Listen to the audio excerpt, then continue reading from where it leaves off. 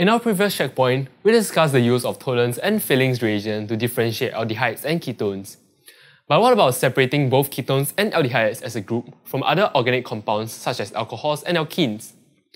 There's actually an important distinguishing reagent for all carbonyl compounds, and we call this reagent 2,4-Dnph. Now this is short for 2,4-dinitrophenylhydrazine. The structure may look complicated, but for the purpose of the A-levels, please memorize it. You realize that it's actually simply just a benzene ring with two nitro groups attached and what we call a hydrazine group. Now with ketones and aldehydes alike, 2,4-DNPH reacts to form compounds that we call 2,4-dinitrophenylhydrazones along with water as a byproduct. Now to figure out what happens, you can simply imagine that we shave off the oxygen in the carbonyl compound at the end and we replace it with a nitrogen. The oxygen that gets kicked out goes on to form water. Again, it is important to know how to draw the product of this reaction.